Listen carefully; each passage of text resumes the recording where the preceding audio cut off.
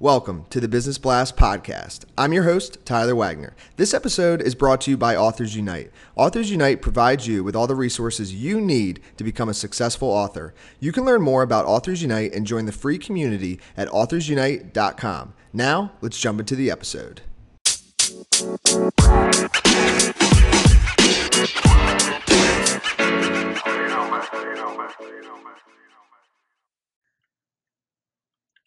All right, everyone. Welcome back to another episode of the Business Blast podcast. I'm your host, Tyler Wagner. Today I have Brad Kearns with us. He is a professional speed golfer and New York Times best-selling author. So welcome to the show, Brad.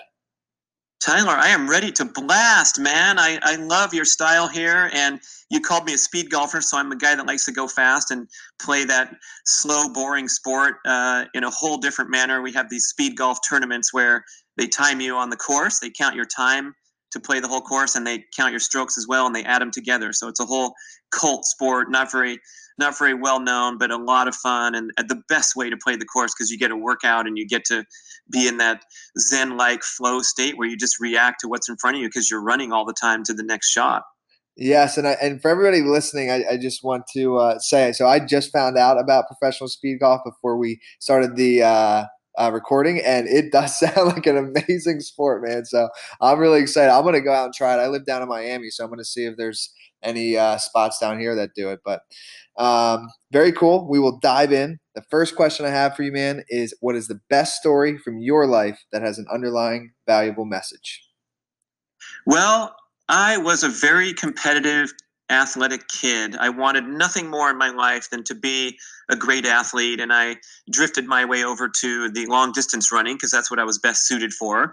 I wanted to be the star quarterback, but I was a little small and skinny, and I was good at running, so I tried very, very hard and succeeded as a high school athlete. I was nationally ranked in the mile when I was 16 years old, and then when I went to college, I had that competitive intensity and drive and focus and all these attributes that we laud so much. But what happened was I kept getting sick and injured over and over because I was training too hard. I wasn't looking after my health.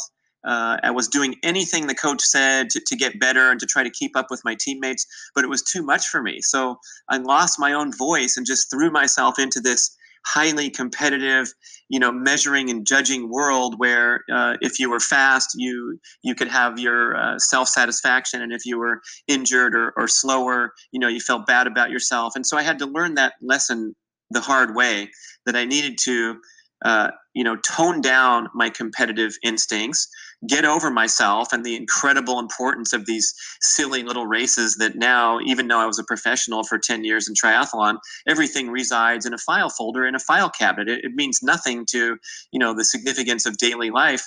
And so it's all about the journey, and it's all about just going with the flow and being intuitive rather than just trying to force things to happen in your life just because you want to succeed. It's not the whole puzzle there. You have to tone things down and be intuitive rather than just be driven and focused and intense and all those things. So that's the story from when I was a youth and had to grow out of that and learn, through trial and error, that relaxing and trying a more balanced approach where I respected my health was going to lead to more success as an athlete.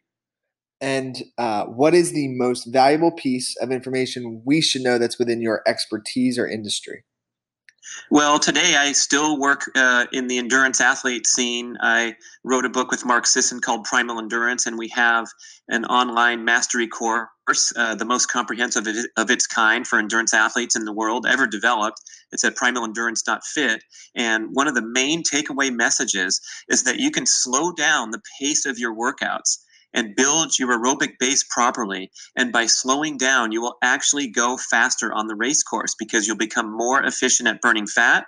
You won't overstimulate the stress response and lead to breakdown, burnout, illness, and injury. And that's a great one-liner where, the concept of slowing down and taking it easy, but building and becoming stronger and stronger and faster, even at the comfortable heart rate, that's what translates directly into competitive success when you're going all out in the race mode.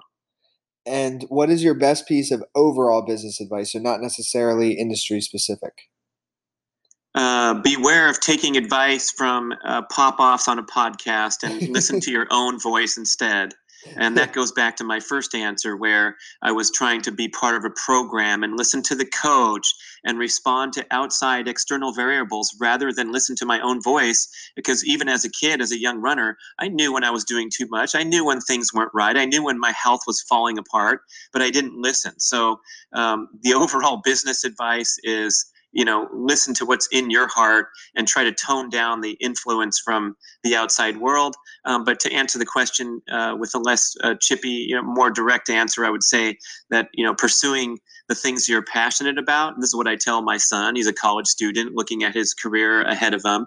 If you pursue the things that you like the most, that you have the most interest and passion for, that's a really good success formula to, end up being what we consider, successful in a literal or material manner. But you have to enjoy what you're doing, or you're probably not going to succeed anyway. And if you could give your younger self one piece of advice, what would that be? Get over yourself, man. Relax. Don't worry about it. It's going to be okay. And you know what? If it's not okay, you got to go with the flow anyway. You got to make the best of whatever happens to you. People, I love the inspiring stories from people that have had tragedy and setbacks in their lives, and that fresh perspective that they get. But rather than having to go through something tragic, you can take the insight that worrying about things is not going to get you anywhere. And whew, we're all going to get old someday and have to reflect back, and we sure as heck better enjoy those decades of our teens and our 20s and our 30s, no matter what. So just have that positive attitude that's within your control every single day. And it might tie in, but in your opinion, what's the key to happiness? Well, I think you have to appreciate the moment and get out of your head, understanding that your thoughts are the source of all your pain, as Carrie Sisson likes to talk about with her spiritual psychology.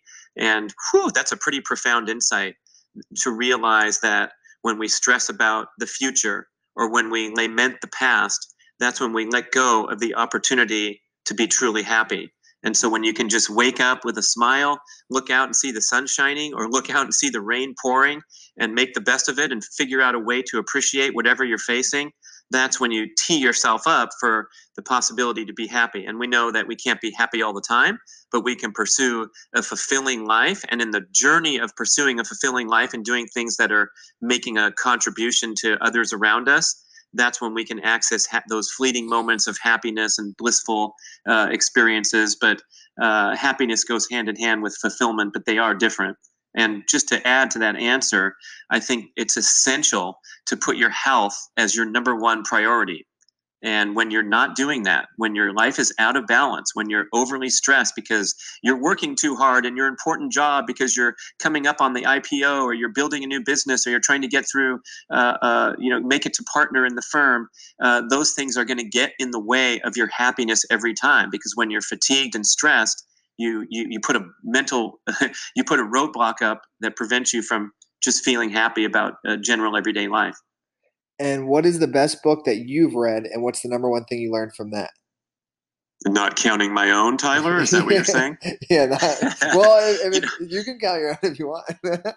What's really funny is when you're writing a book. I've written, I believe, something like 17 books over my life. And when you're writing a book, it's a creative process. It's not easy. It's fun and it's rewarding, but it's not the same as reading it. So one of the things I like to do is, finally, when the book is published, and I get one in the mail from the publisher fresh off the presses, and I get to sit down and read it. That's a really wonderful feeling, because I'm in an entirely different mindset than I ever was for the duration of the journey, including editing my own work on the final draft, and looking at it from the mindset of an editor or a writer, and then finally I get to be a reader. So that's my first answer: reading my own books. And then, since I said to get over yourself earlier in the show, I'll also mention that The Way of the Peaceful Warrior by Dan Millman, back in, I believe, 1988, and the insights that he provided there about the importance of going with the flow and enjoying the moment, and the realization that sometimes the thing that you want the most in life is the most difficult to obtain, because of that, that drive and that focus and that intensity that can sometimes get in the way of happiness and get in the way of achievement. So the idea of competing with great competitive intensity, because we're in a competitive world, but releasing the attachment of your self-esteem to the outcome. And what is your favorite quote and why? Oh my gosh, there's a lot of favorite quotes. I like Mark Twain, perhaps Mark Twain, not positive, but he said, everything in moderation, including moderation. And I like to apply that to the concept of eating healthy, because we're surrounded by such horrible food choices and temptations and garbage that's going down our throats every single day that's compromising our health and literally killing us to the tune of hundreds of thousands of people a year with diet-related diseases. So when it comes to diet, you have to have a very extreme and strict approach and high standards for what foods you choose to eat. And the concept of everything in moderation just doesn't apply, in my opinion. Another great quote from Roger Bannister, who just passed this year, the great sub 4-minute miler and physician in England. And back when he was in the midst of his competitive career, he gave a great quote in his book, and it was, "Struggle gives meaning and richness to life." And to find something that's a valiant struggle, something that you're doing the right way. I'm not talking about struggling through a half Ironman race with a fever of 101, because that's not a valiant thing to do. You're destroying your health for no reason, for an arbitrary goal. But when you have something to struggle for and challenge and bring out, the maximum of your abilities and test you to the maximum, that's what gives meaning and richness to life. I love that quote. Yes, thank you so much. This episode was so valuable. The last question I have for you before we let you go is, where's the best place for people to find you online? Yeah, go look at bradkearns.com. Kearns is my last name. I have a crazy Instagram account of silly, funny stuff. Brad Kearns 1, the number 1 after my name, and look forward to connecting with you. Perfect. Thanks again for coming on, man. We really appreciate it.